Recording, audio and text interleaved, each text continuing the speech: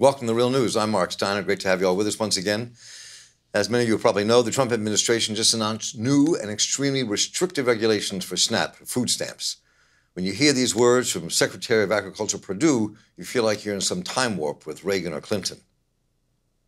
Yeah, the original 1996 welfare reform allowed for 3 months, 120 days of for able-bodied adults without dependents. We're going back to the original congressional intent. That's what the administration is supposed to do. Look at the original congressional intent and go back there. So we're eliminating those waivers except for those people who are naturally exempt. This drastic cut could affect millions of American lives. Some see this as a new opening of the war on the poor in our country, and we'll spend time exploring what just happened, what that means, and how the fight will take up against it, and how we can change that. Karen Dolan is a fellow at the Institute for Policy Studies and project director there of the criminalization of race and poverty. And the Reverend Dr. Liz Theoharis is director of the Cairo Center for Religions, Rights, and Social Justice at the Union Theological Seminary, and co-chair of the Poor People's Campaign, a national call for moral revival. She's also an ordained Presbyterian minister and author of Always With Us, What Jesus Really Said About the Poor. And she's been organizing among the poor and the homeless for a quarter of a century. And Liz and Karen, welcome. Good to have you with us. Good to be here. Thank you. Good to be here. So let me just begin with, Karen, I'll start with you this time. To begin with, what just happened? This announcement, what Perdue said, what this administration is doing. What's the politics behind this, and what are we witnessing here? Well, what just happened is that nearly 1 million people are being thrown into worse misery. So what was announced is going to affect, starting April 1st, almost 1 million people, 700,000 people by the administration's own estimates, of people that already exist on an average of less than $2,200 a year. So we're talking about taking food away from extremely poor people.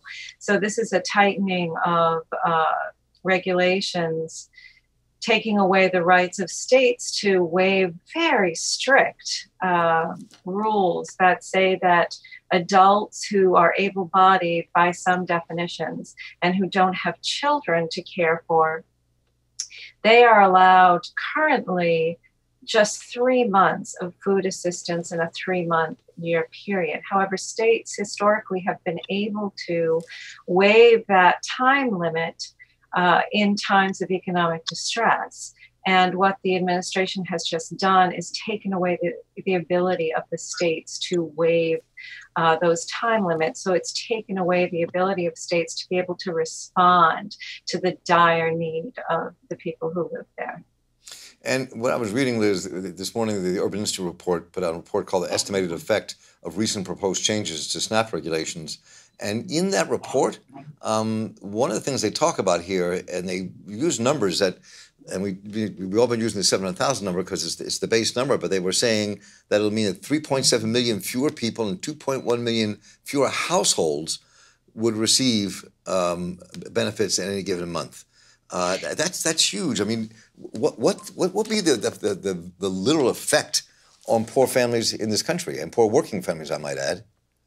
Well, that's right. And that number takes into account 3 proposed rules changes from the administration. So there were 2 prior ones that haven't been finalized yet, but that will be finalized in the coming year, in the first part of 2020, despite public comment, which is allowed whenever the administration tries to do rules changes. They have to have a justification. They have to then open up these proposed changes to professional and stakeholder and public comments, and they are supposed to take those into account and scale back or change or revoke these rules. And all 3 of these rule changes that would result, as you say, in restricting millions of people's access to food stamps beyond the 700,000 that are going into effect in April. The overall effect of that is going to affect also parents. It's going to affect people with disabilities. It's going to affect children's access to free and reduced lunches. So all of that is coming down the pike.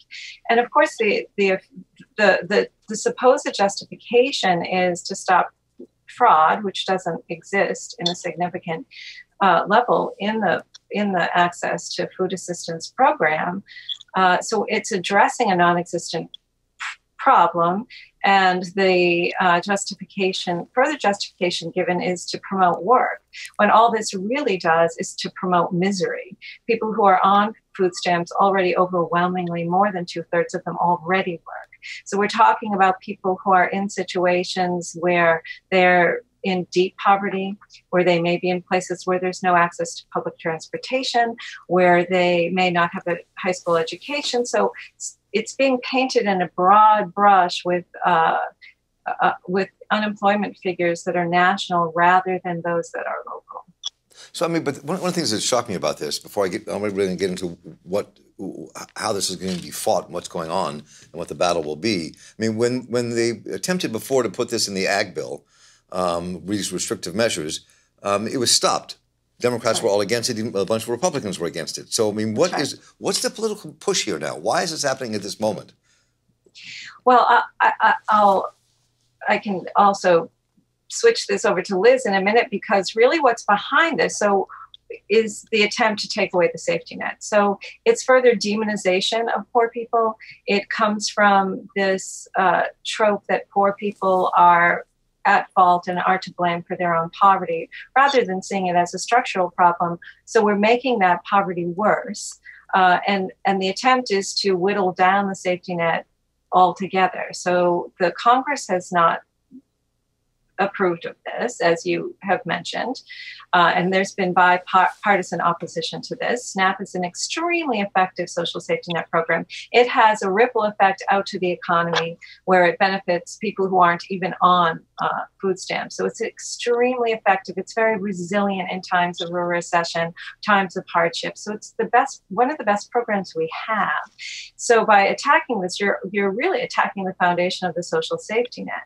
And the brutal reality behind it is to demonize poor people as being lazy, to promote a false narrative that people who are poor are poor by their own character faults, that they're not working. And all of these things are falsehoods.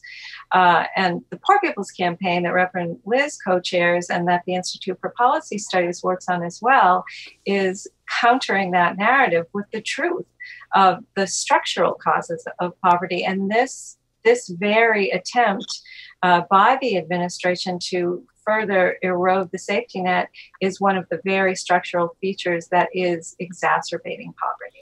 So, and let me, since you raised this, Karen, Liz, let's talk a bit about the Poor People's Campaign for this moment, and what will be the response. I mean, how do you organize and fight against this? How do you stop this from happening?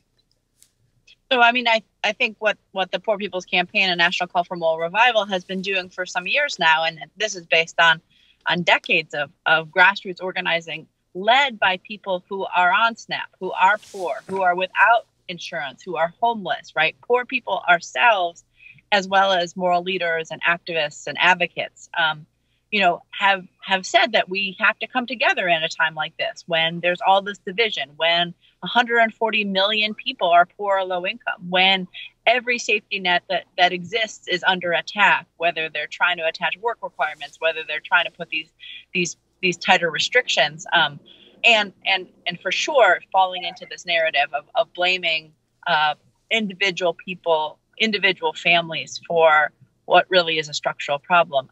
So what we have to do is organize.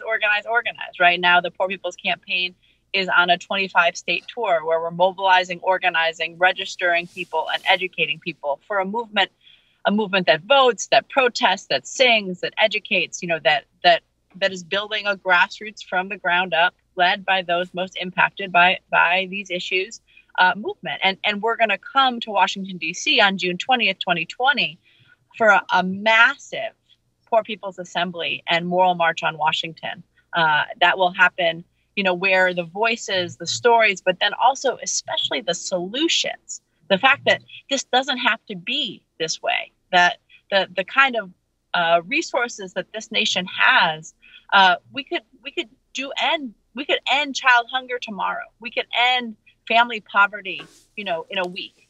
None of this has to happen. It's just right now we have a scarcity of political will and an attack on the poor that's happening. I read a piece the other day about how almost half of all Americans make $18,000 or less a year. And this growing number of people in this country who are struggling just to survive. As we close this out, I just to hear from the two of you, what does it take to organize this in a really mass political way? Because people who are divided on all kinds of other issues really can come together on this and fight together around issues around poverty and ending poverty in America. So how do you see that happening? How do you both see that happening? What has to be done? We'll start from the policy side, and then go right to Liz, and then we'll close out. Sure, thanks, Mark. That's a great question. I think that one of the things that we're trying to do first is to really get into the public, in front of the public, the reality that there is nearly 140 million people of us who are poor and or low income, who are struggling just to make ends meet, who are very close to falling into poverty if we're not already into poverty. So the first thing is to tell the truth about what the reality is, and to put behind that to put out our solutions and the facts and the figures that we have in the moral budget. This is a document that the Poor People's Campaign and the Institute for Policy Studies and Cairo Center have produced that tells the truth and tells the numbers and tells the stories that we're not hearing if we listen to the administration. So really, truth-telling is one thing.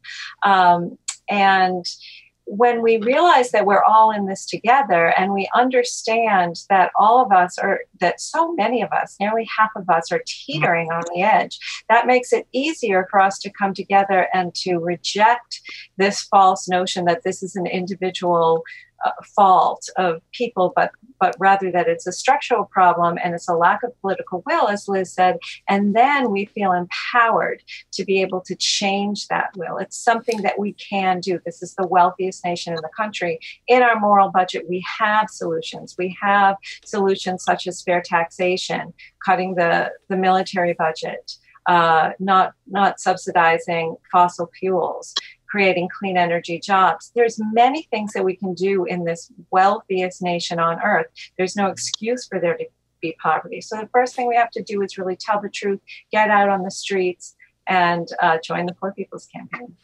Ms. Theoharis? So, what's happening right now is that people from all different walks of life are coming together, and they're seeing the connection that they have to this problem, whether it's they're living in Lowndes County, Alabama, where there's no sanitation systems, or, Chicago, Illinois, where the teachers went out on strike, not just for their working conditions, but for the homelessness of the kids going to the schools that they teach in, right? People are in motion. And what we're finding in the Poor People's Campaign, a national call for moral revival, is that this is something that is uniting people. And it's uniting people across race, across geography, across political party, across religion.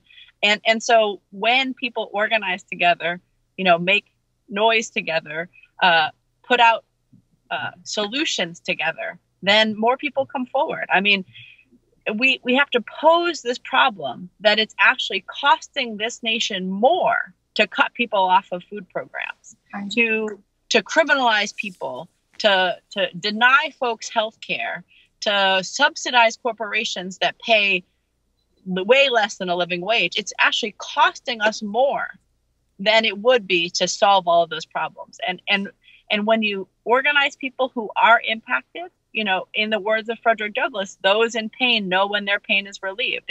And so that's exactly what's happening. I mean, thousands of people all across the country. We're organized in 43 states.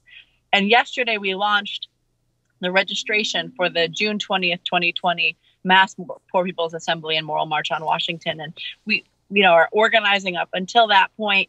That will just be one moment for a bigger movement that's growing, but one that is having people come forward and say, we want to be in the numbers.